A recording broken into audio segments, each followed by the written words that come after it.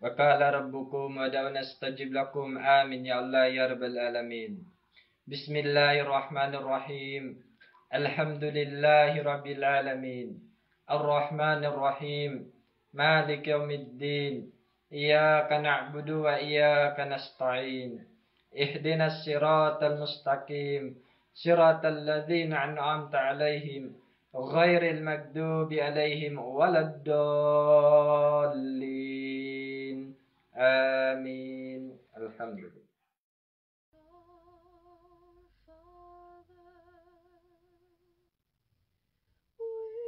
Which art in heaven, hallowed be thy name. Thy kingdom come, thy will be done on earth as it is in heaven. Give us this day our daily bread, and forgive us our debts as we forgive our debtors. And lead us not into temptation, but deliver us from evil. For thine is thy kingdom, and the power, and the glory forever.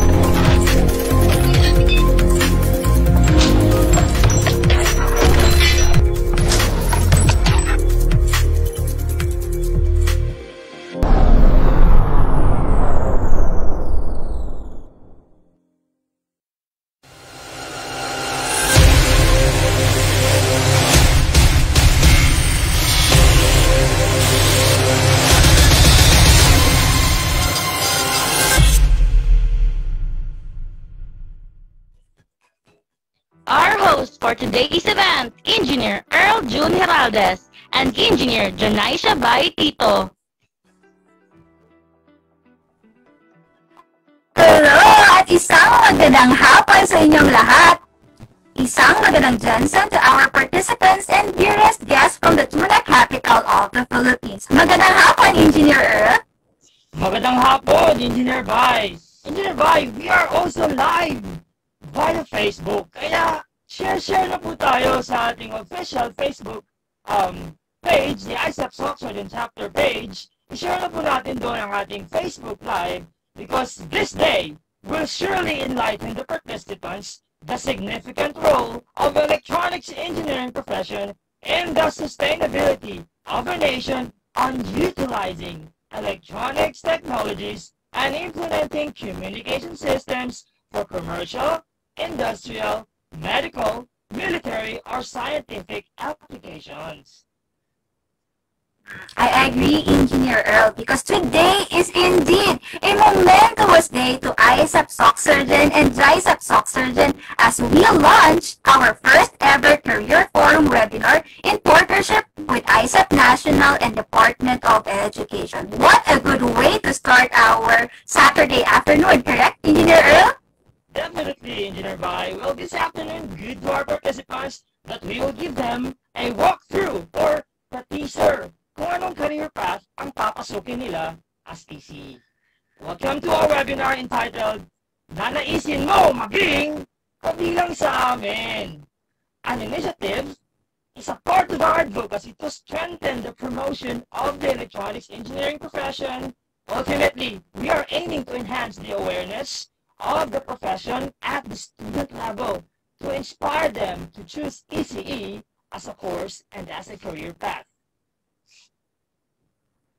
That is why we are immensely grateful for IECEP SOCCSKSARGEN and JICEP SOCCSKSARGEN for creating an avenue to our dearest students so that they will have a sneak peek to the different careers that they may take in the future. Isang malaking thumbs up to our IECEP SOCCSKSARGEN and JICEP SOCCSKSARGEN for hosting this meaningful event. And to kick off our program for today, let us hear a welcome message to a phenomenal woman who spearheads the IECEP SOCCSKSARGEN. She is our young, vibrant, and energetic IECEP SOCCSKSARGEN governor. Ladies and gentlemen, please give a virtual applause to Engineer Tanya Osorio. Ma'am? And Engineer Heraldez, my felicitations and congratulations. Napakagandang opening salvo indeed. Thank you so much. Suking-suking natin sa events. Earl and Bai. Ayan. Thank you so much. I'm very grateful for the very kind introduction. Thank you po. So anyway, to all the heads of Region 12 IECEP tune in right now. I know some of them are on Facebook Live. Of course, to the advisors and the moderators of all IECEP-affiliated schools to SOCCSKSARGEN.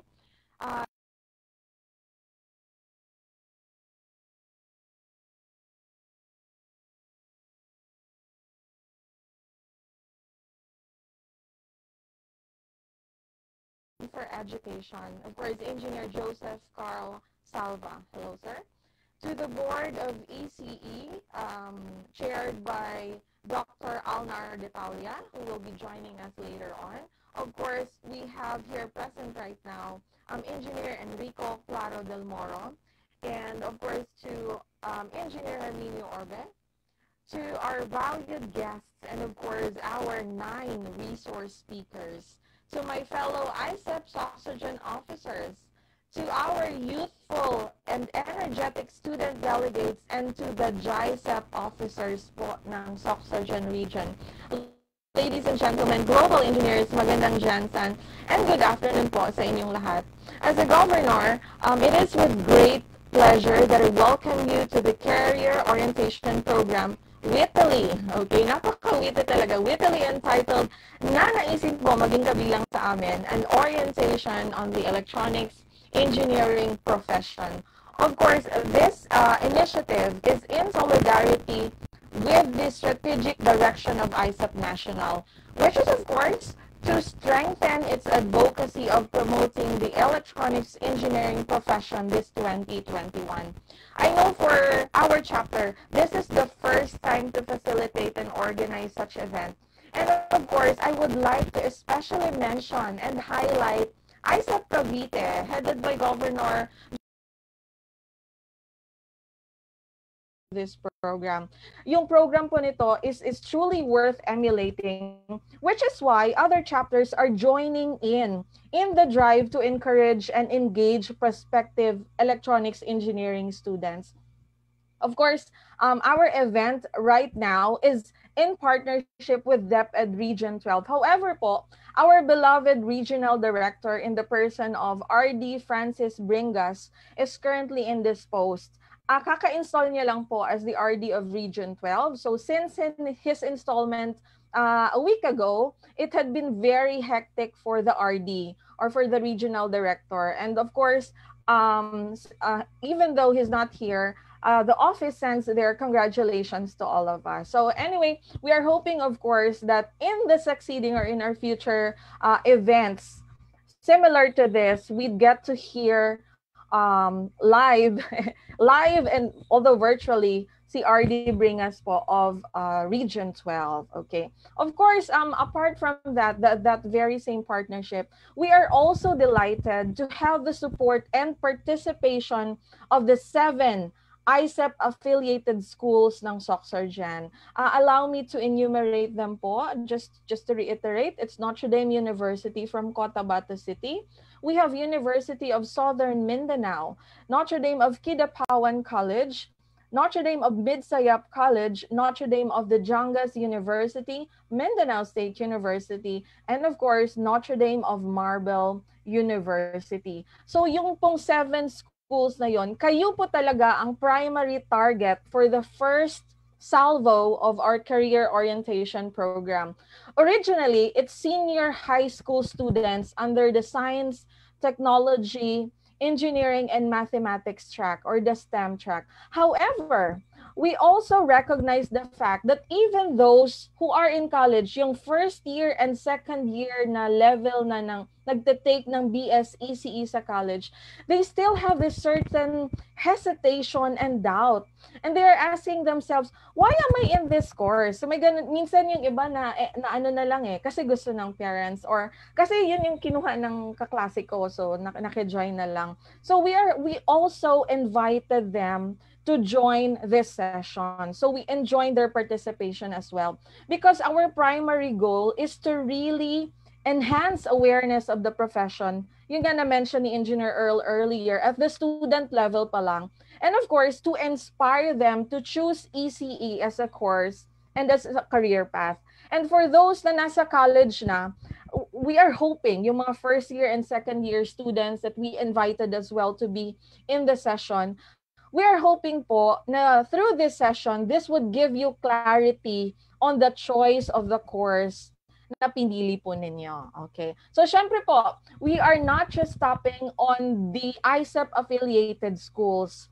Sa chapter level po dito sa SOCCSKSARGEN, this will be one of our advocacies since marami po sa amin na officials or officers are in the academy. So it's really one of our advocacies, and we anticipate another tranche or another kind or another career orientation program in the coming months. And this time around, we would really be inviting other schools, not just in the region, but for those from other regions as well. So anyway po, for the first tranche of our program, I would like to set your expectations. Ano ba yung maririnig ng mga estudyante later on? Okay, so when we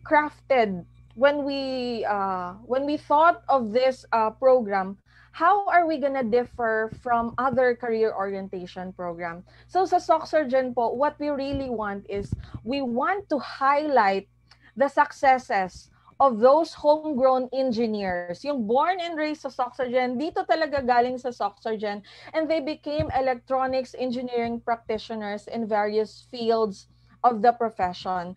That's why later on, you'll get to see na actually we have 9 speakers. 6 out of 9 of those speakers are from SOCCSKSARGEN. And you would realize na even galing sa province, we could be successful as well. May mga ganong mindset pa kasi, believe it or not, okay? So we would really want to highlight the successes of those from the SOCCSKSARGEN na mga engineers. Ayan. So yun po ang aming pambungad sa first salvo ng career program na ito. But of course, even though dito sa SOCCSKSARGEN, they ventured into other areas in the Philippines. They may be working in other regions, and some are actually working abroad. So apart from those na galing sa SOCS talaga, we are also ecstatic and honored to have with us yung mga batikan sa ECE profession. Later on, you'll get to see them, you'll get to hear them. They're very experienced in the field. They are multi-awarded. They're very admirable and very inspiring ECEs. And ako as a governor, I'm very excited for all of you to hear their stories later on. So, with that, it is our hope no na ang students natin, student participants right now, as of now, we are 200 plus strong and some are also tuned in on Facebook Live. So marami po tayo. Napaka-overwhelming ng response of our first tranche. So it is our hope that our student participants would find substance and value in the program that we have prepared for you. Sana po you would find the session interesting, enlightening, at mabigyan kayo ng clarity regarding the course that you would be taking in the future. So anyway, before I end my part of the program, I would like to take this opportunity kasi baka later on, I won't be able to say it na. I would like to thank in advance po our national BOD, the very supportive sa SOCCSKSARGEN, always Governor Lyle Villas, for the assistance in the conferencing platform that we are using right now. And of course, the biggest commendation, hats off talaga, to the third year ECE students. So yan yung mga STEM students natin. Ganyan. Believe it or not, the things that you're seeing right now, estudyante lang po ang gumawa. So the third year ECE students of Mindanao State University, Jensen, ang tawag namin sa kanila IECEP Angels because they have been assisting IECEP, hindi lang sa chapter. They have been assisting IECEP and they're working hand in hand with us to give you a good and engaging program. So I'd like to mention Jason, Rainier, Gwen, Esther, Chloe, Jane, and Gio who are at my house right now. So heads off po sa mga batang yan. Maraming salamat din po sa IECEP SOCS na officers for the hard work and for always supporting lahat ng mga proposals ng mga officers when it comes to conducting activities. So anyway po, in behalf of IECEP SOCCSKSARGEN, this is your governor. This is Engineer Tanya Osorio. I thank you all for your active participation and welcome to the NanaECEN mo maging kabilang sa amin. This is an orientation on the electronics engineering profession. Maraming salamat po. Back to you, Bay and Earl. Thank you so much for that very warm welcome, Gov Tanya. Indeed, thank you for giving us insights on this program for today. And we hope that our students will be enlightened and inspired at the end of our program because they will be hearing successes of our homegrown here. Sir Earl? You are mute. Yes, definitely, Engineer Bai. So, reminders lang po sa ating mga Facebook Live. If you have something to shout out po, I know you have something to shout out talaga, you are free to post it in the chat box sa ating Facebook. At don't worry, meron po tayong mga student corresponders to take care of that, okay? And later on, during our session, we will have a question and answer portion. So please, if you have something to ask, in relation to our speakers, can you put on hashtag ask me space then your questions? It's for easier query po para mas madali pong makita ng ating mga student corresponders. Alright? And true to our social media hashtag posts, SOCS lang, malakas. We are immensely grateful that we are we have our dedicated IECEP National Officer joining with us and supporting our IECEP activity. Let us hear a message from one of IECEP SOCCSKSARGEN very own beaming pride, ang Lodi ng MECQ. Yes, you heard it right. She is the leader with objectivity, directivity, and integrity, the one and only Dr. Michelle D. Lawas, the empowered, decommitted, dequalified IECEP National President. Ma'am?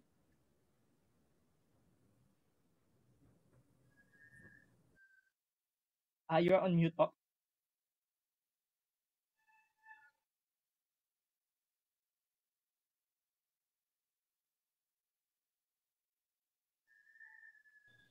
Okay, thank you so much, Earl. Thank you so much for that hype and, introduction about me. And thank you also so much, Bai and Earl. And I'm so proud of my SOCCSKSARGEN family and, of course, to our very active and gorgeous Governor Engineer Tanya Molarto for coming up an activity such as this, since this is one of the direction set by this year's priorities programs and activities, no? And this is all about to promote career programs and forums for high school students to choose ECE as a course and, of course, as a profession. But before that, to our Honorable Francis Cesar Bringas, our Regional Director of the Department of Education of SOCCSKSARGEN Region, who is not around with us this afternoon with an equally important activity.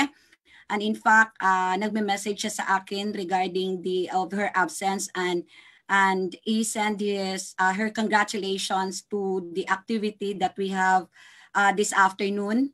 And of course, to our PRC Board of ECE, Engineer Alnar Detalia, nag-brown out daw sa kanila ngayon.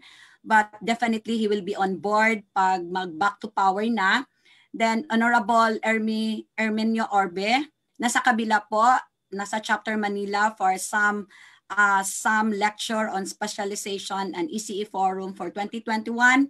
And also to our very own Honorable Engineer Enrico Del Moro. Sir, thank you for being with us and for being a constant in all our activities sa IECEP po in the chapter level and in the national level. And of course, to our selected friends and electronics engineers who are successful in their field of specialization here and abroad. And of course, thank you also for having this activity for the Board of Trustees of SOCCSKSARGEN chapter, and also to our advisors ng mga senior high school po natin for coming up, and of course for being online and on board with our activity this afternoon. So my pleasure to be to be invited by, of course, this is my chapter and this is SOCCSKSARGEN, and I am so proud na ganito talaga ganito ka-empowered at ganito yung na-come up natin with activity along with the set direction of our priority programs. And that programs was tasked and challenged to our Vice President for Education and Student Affairs in the person of Engineer Carl Salva. And of course, it is cascaded down to the chapter level to really promote our profession as ECE as a profession and as a course for the future college students. So with that, and that direction of the national, that serves as basis for the committee's prioritization activities and programs for the entire year. And I am so happy that the Vice Governor, headed by the Vice President of Education and Student Affairs, initiated this kind of activity. And of course, this is all about to promote career programs and forums for high school students, again, to choose ECE as a course and as a profession. And, the impact of the COVID-19 on education has been unprecedented. And yet the education sector, just like with the MSU and all other SOCCS, state universities and colleges, private universities, that's the education sector, And just like we are conducting right now, has proved resiliency in building a groundwork for rebound in the response to the crisis. But apart from that, alam po natin na medyo may problema po tayo on the decline of our enrollees for the past 5 years. We try to, to track down the data on the SOCCS and even on the private school regarding the enrollees of the ECE as a course, no. So ngayon medyo may problema tayo kasi nga for the last 5 years may decline po tayo ng enrollees and until this time that even some of the big school in Manila po ay may nagko-close door na talaga because of some reasons na hindi din nila i-divulge on the public on why they are closing their door for an ECE as an offering course. And one of the objectives of the Institute of Electronics Engineers of the Philippines is to participate some meaningful social and civic activities, and it is of course our immense pleasure to have this kind of activity headed by our chapter. So this is of course in support of our implementation of our 9292, and we always task and consider this as one of our programs and one of our responsibilities to promote ECE to our future college students. So on behalf of the institute, in behalf of IECEP, along with the board of directors and officers, we are delighted. We are delighted to be of assistance, to lead, to have a more optimistic and sound outlook in life. And you have the sense of purpose and single-mindedness that you will constitute to your family and in the future and to the society through this career forum. So with the high number of courses available, colleges and job opportunities available, choosing the right career path could become intimidating for students and for the coming college students. But IECEP is honored to play an integral role in developing the students' knowledge, competence and attitudes by giving up technical development seminars. May mga soft skills po tayo or even enhancement of the programs that will eventually foster and make substantiated decision about your career ambition in the future. So to our dearest students who are with us this afternoon, bear in mind that your decision that will make in this career forum will have an important role not only in your future employment, but also in the social lives and finances.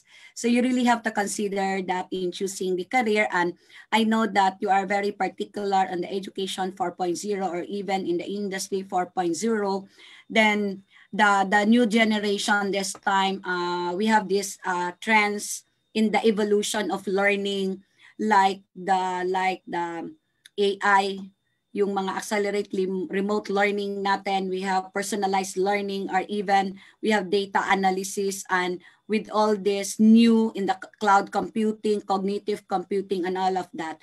So we are all very familiar in the dynamic of our education 4.0 that is not at par with the education 4.0.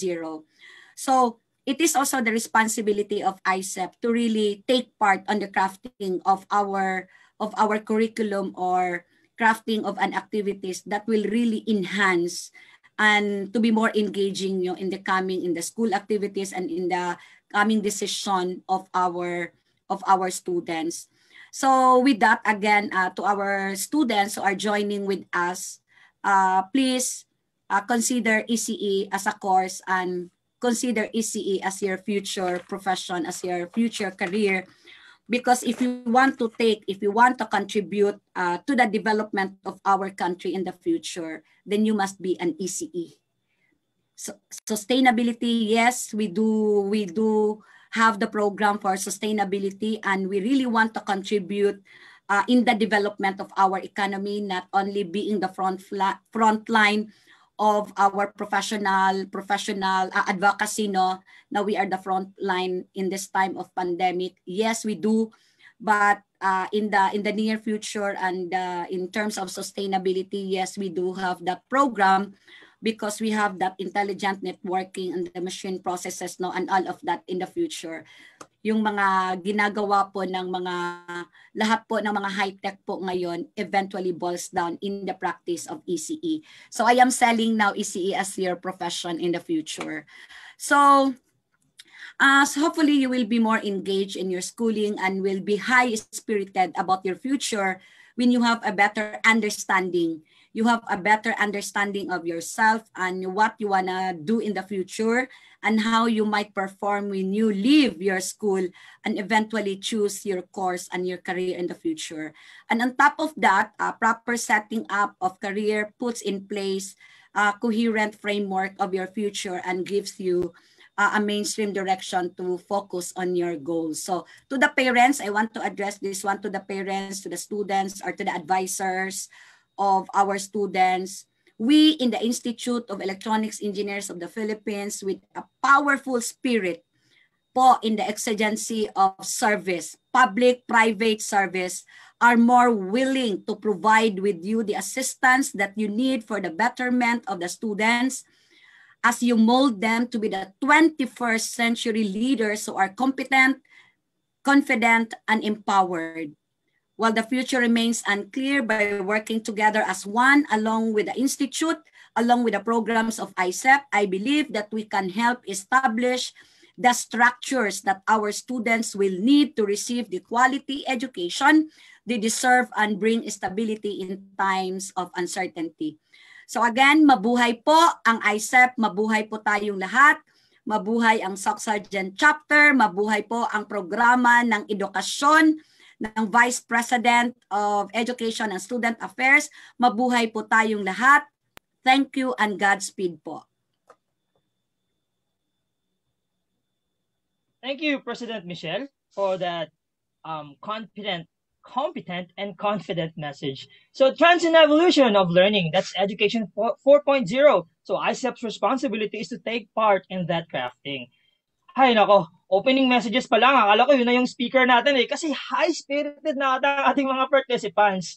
Kaya, let's acknowledge our participants for today. So I know we have our IECEP, SOCCSKSARGEN affiliated schools. Right now, they are in the Zoom and some of them are in Facebook Live.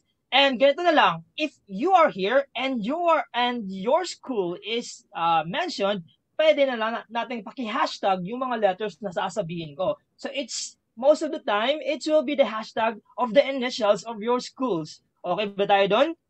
Yes, I know. Baka magwawala naman yung mga participants natin because they are now very excited for our speakers. So to start off, let us acknowledge the presence of our participants from the Notre Dame University. Can you hashtag NDU? Come on, hashtag NDU. Let's do this.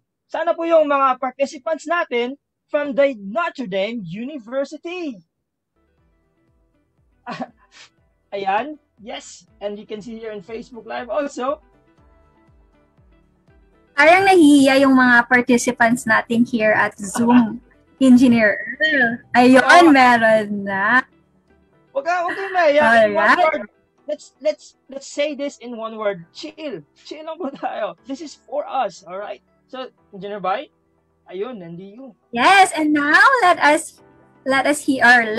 me say hi to our participants from the Notre Dame of Midsayap College. So can you please type in hashtag NDMC in our chat box.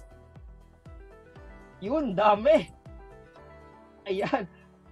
Yes.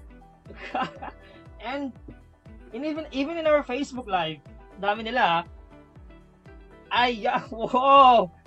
Ayan, naghahang nata yung chat box ko. Ayan, very energetic. Of Midsayap College. Ayan. And how about from the Notre Dame of the Jangas University? Can you key in hashtag NDDU? Saan na po kayo? Mag-ingay, mga taga Notre Dame University, the Jangas University. Ayan, parang hindi pa natatapos ng NDMC. Parang NDMC lang malakas ah. Alright. Alright. So now let me acknowledge the presence of our participants from the Notre Dame of Marbella University University. So can you please type in hashtag NDMU. Ayan. On. Come on, keyboard warriors, saan na kayo? And we'll proceed also. Let us acknowledge the presence of our participants from the Notre Dame of Kidapawan College. Can you key in hashtag NDKC? Ayun! Hindi pa nga ako natapos, may nauna na. Alam na nila, oh. Nga, Engineer Earl. Hindi ko pa nga nasasabi. Alright. Kaya nga very participative ang ating participants. So now, let me give a shout out to our participants from my dearest alma mater, Mindanao State University, General Santos City. Can you please type in hashtag MSU? Ayun na. Ay, ayun. Ay, ang dami. Very energetic yung mga participants natin. And of course, pahuhuli ba ang University of Southern Mindanao? Can you key in hashtag USM? Ayun, ang dami. Grabe itong USM mo. Parang ginaligtad lang yung MSU eh. Yeah. Na hashtag eh. Ang dami. Ayun, ang daming participants. Alright.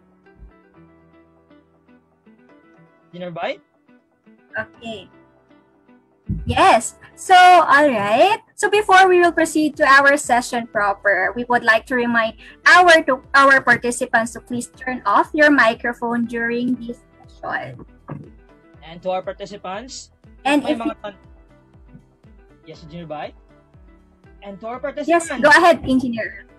Yes. To our participants, let us just remind you, if may mga tanong po kayo sa mga speakers natin, please send your questions to Mr. Ask Me. And I believe he is one of our participants. Right?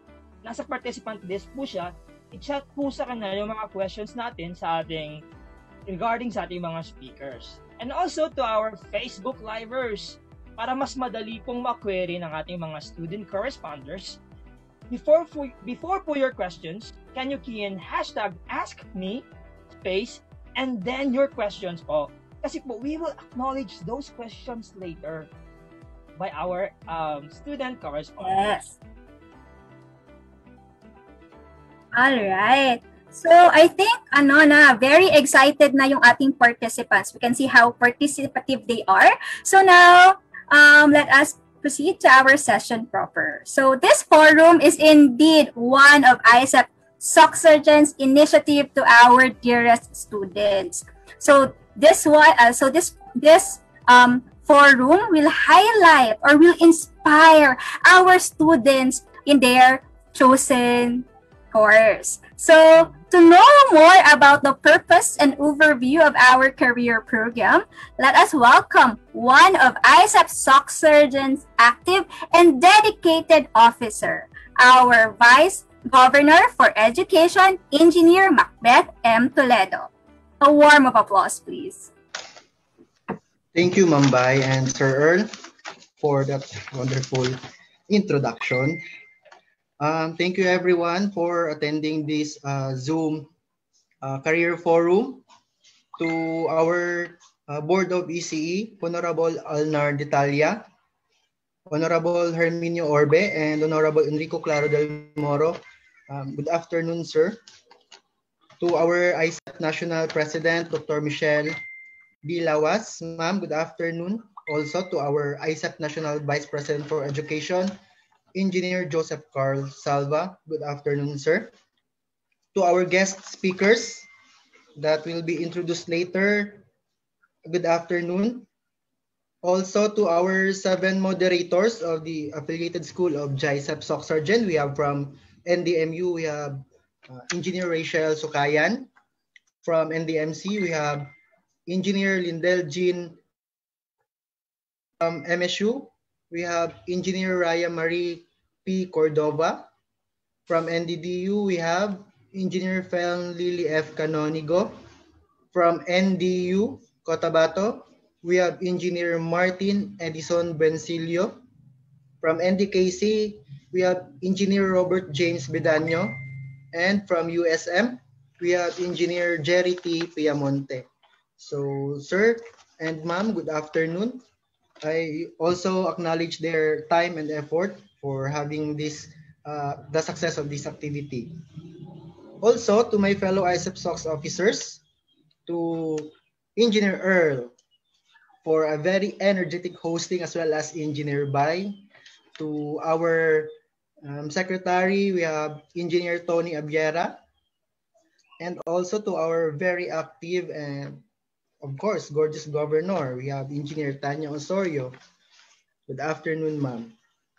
So last night, we have actually a total of 359 attendees from senior high school and first year college of the 6 affiliated school. But for now, I am thankful that we have 214 participants in the Zoom and 100 plus participants in the Facebook Live. Nanaisin mo maging kabilang sa amin? Yes, tama po yung title. So we are doing this because we really wanted you to become one of us, to become an ECE.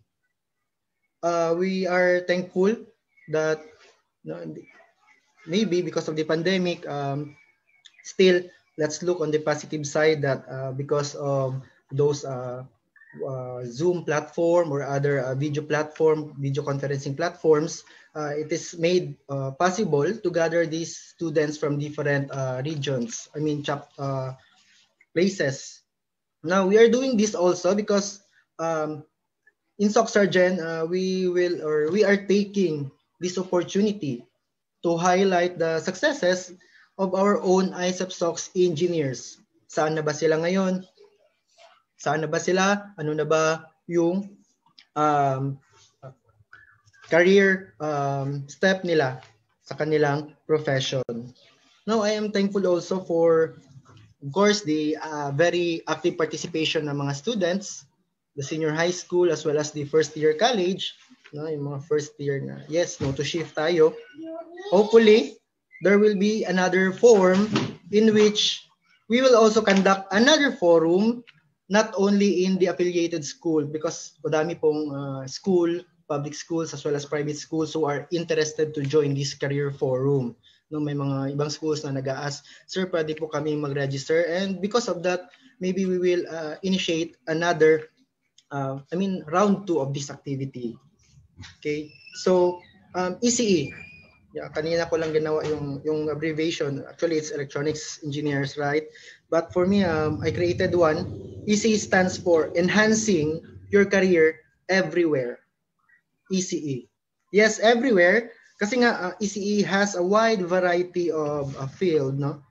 From electronics to aviation, automation, ICT, building electronics, biomedical, broadcasting, communications, academe, and many more.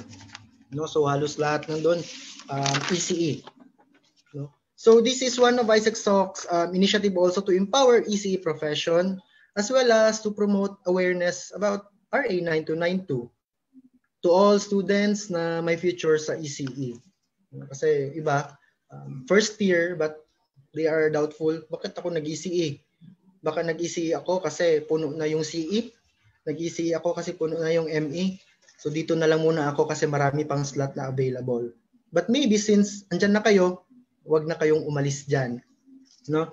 So to all the students who have registered and show their interest, can sit back, relax, and be inspired with our resource speakers later. And after the program, mapapasabi talaga kayo na nanaisin ko maging kabilang sa inyo. Just like that. Okay, so again, this is Engineer Mark Macbeth Toledo, the Vice Governor for Education of IECEP SOCCSKSARGEN. Thank you and good afternoon. Thank you so much, Vice Gov Mark. I agree doon sa kanyang abbreviation na enhancing your career everywhere. ECE. Kaya nanaisin mo maging kabilang sa amin.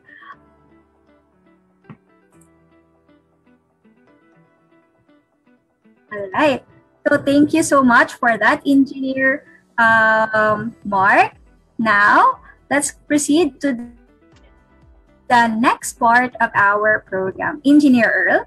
Yes, thank you, Engineer Bai. And let us hear a message from our IECEP VP for Education, Engineer Joseph Carl Salva. Sir? Yes, thank you, Earl June. Can you hear me? Yes, sir. Loud and clear. Okay, thank you, thank you.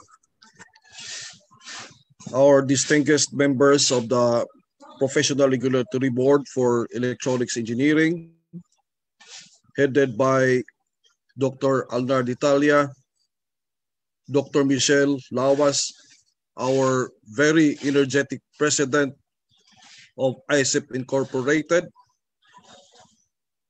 our invited resource speakers who will be formally introduced later, officers of SOCCSKSARGEN chapter headed by Engineer Tanya Osorio, student chapter officers, colleagues in IECEP, teachers, other guests, friends, students, ladies and gentlemen, good afternoon to all of you. First of all, I would like to thank IECEP SOCCSKSARGEN chapter for hosting this very important activity, NanaECEN mo maging kabilang sa amin, an orientation on the electronics engineering profession. I am happy that your activity is in line with one of IECEP's national thrust through the Vice President for Education to reach out senior high students, telling them the beauty of electronics engineering profession. Last month, an officer in one of the IECEP local chapters relayed to me the result of a survey conducted to senior high school students, where they found out that only a few were familiar with the electronics engineering profession. Probably, this could also be the case in most of the high school students throughout the Philippines. So this activity is very important because successful professionals are invited to share the relevant and memorable experiences, including the benefits of being in the practice of electronics engineering profession. It is a common observation that we are in the era where people deal with electronic systems and devices in various forms, such as computers, transport systems, home appliances, cameras, cell phones, televisions, and many others. This has provided a more meaningful and fruitful lives to people.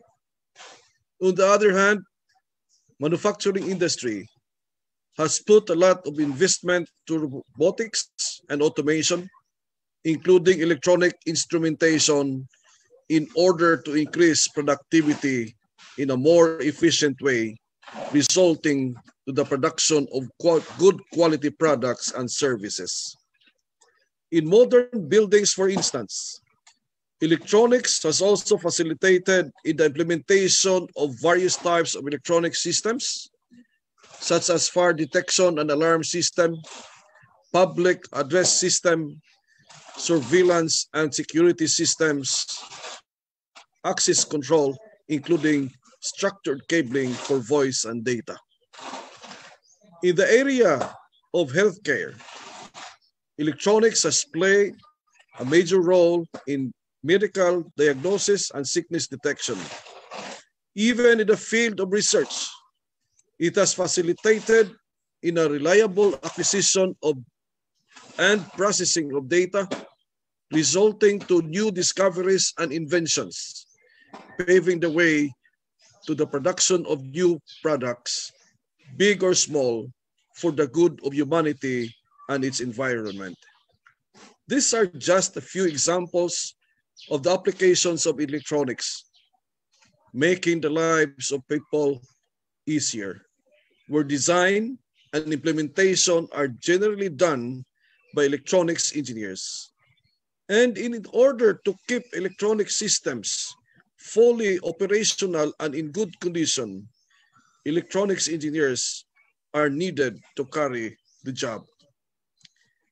This is the main reason why IECEP is conducting awareness activities related to electronics engineering profession, with the hope that students like you will further be enlightened on how important electronics engineering field, not only in the Philippines, but to the rest of the world.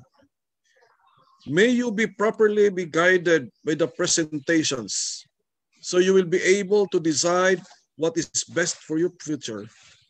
I encourage you to take this opportunity to raise your questions so that by the end of this activity, everything will be clear and you can start figuring out on whether or not you consider taking up the Bachelor of Science in Electronics Engineering. Again, good afternoon and thank you for attending this activity. Back to you, Earl. Thank you, Vice President Salva. Ayan, in building constructions, medical, research, napakalaki po ng role ng electronics engineering. Ika nga ng ating Vice President Salva, making the lives of people easier. Right, sir? So, Engineer Vi? Yes. All right. So at this point,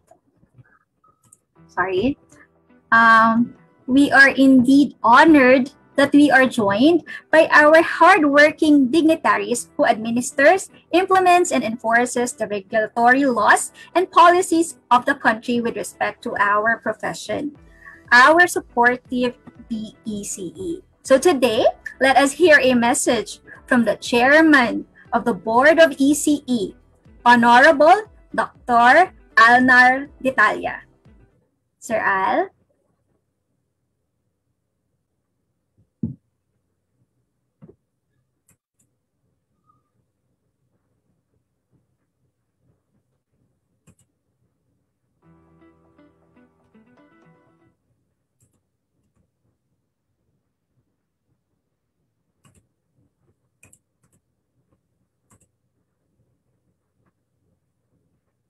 Thank you, thank you. How's my audio coming? Loud and clear, sir. Okay, so thank you, IECEP, for organizing this activity for our incoming electronics engineering students. Mayong buntag sa mayong hapon sa tanan. I'm proud that this organization, this chapter of IECEP is started organizing this activity. Let me complement what was said by Engineer Carl Salva with regards to the scope of electronics engineering. Now, this is just to spark the questions from our participants. Bakit kaya electronics yung kukunin natin? No? So what's in store for us in electronics engineering profession? Well, gone are those days that when you're an electronics engineer, you have to go outside your comfort zone. Like in your case there in Southern Mindanao, you have to go to Cebu City or even in Manila to be employed by electronics companies. So those were the days na yung opportunity for us to practice are very, very limited. No? But let me first highlight yung scope na talagang yun yung familiar na scope of electronics engineering. No? Of course, for one is broadcast. Okay? And then the second one is telecoms, and then other is electronic production industry. Okay? So yun lang yung so far, no? Yun yung pinaka-common na practice of the profession. Okay? So ang tanong ngayon, no? So do I need to look for a broadcast station para lang ako ma-employ? Ilan lang yung broadcast station dito sa area natin? In particular sa Southern Mindanao, kukunti lang, no? So majority of our graduates cannot be accommodated by this industry. Also telecoms, although telecom now is booming, but then again, hindi naman talaga lahat makapasok doon sa telecoms, no? Electronics production industry, whether we like it or not, in the area of Southern Mindanao, bihira lang yung mga manufacturing companies related to electronics. Okay? However, so in that particular case, you still have to go outside from Mindanao, like you have to go to Cebu and in Manila to be employed in these particular companies. But as what I have said, dati yun. Na? Nowadays, there are a lot of opportunities in store for you if you take up electronics engineering. Na? Why? Bakit natin nasabi yun? Okay? Now, if you notice nowadays, buildings now are smart. Yung mga sasakyan ngayon are smart also. Ibig sabihin, making use of electronics. Also, mayroon tayong smart agriculture. Okay? So dito muna tayo sa smart buildings.